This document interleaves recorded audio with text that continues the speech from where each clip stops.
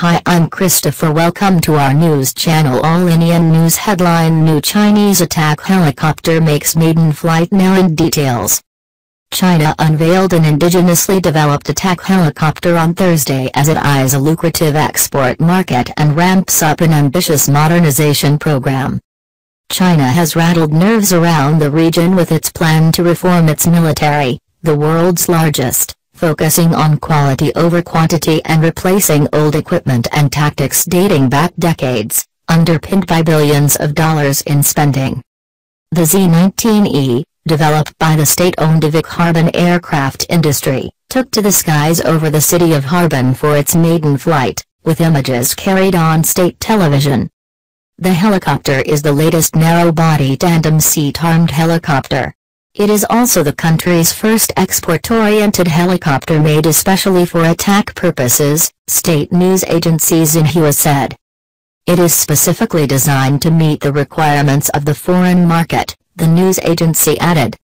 It is able to be deployed for battlefield support and a variety of other missions in a complicated battlefield environment during both day and night, Li Shengwei, deputy chief designer of Harbin aircraft industry, told Xinhua. The Z-19E is mainly intended to attack tanks, armored vehicles and other ground targets, flying at very low altitudes, Xinhua added. China has rolled out a series of increasingly advanced equipment in recent years, including stealth fighter jets and the first domestically developed aircraft carrier. China has also increasingly been focused at getting more defense orders on the world market, trying to shed a reputation for poor reliability or cloning weapons. In terms of maneuverability and functions, the Z-19E meets international standards and its operating interface is in English, he said.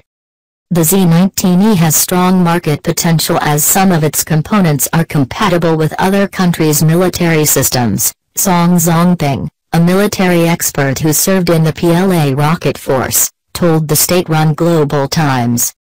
Song also noted that the helicopter would fare well in the global market. It is aimed at countries which require light military helicopters with medium-level attack power, he said. China has rolled out a series of increasingly advanced equipment in recent years, including stealth fighter jets and the first domestically developed aircraft carrier. China has also increasingly been focused at getting more defense orders on the world market, trying to shed a reputation for poor reliability or cloning weapons. Thank for watching the video. Please subscribe the channel now if you not already. Stay tuned.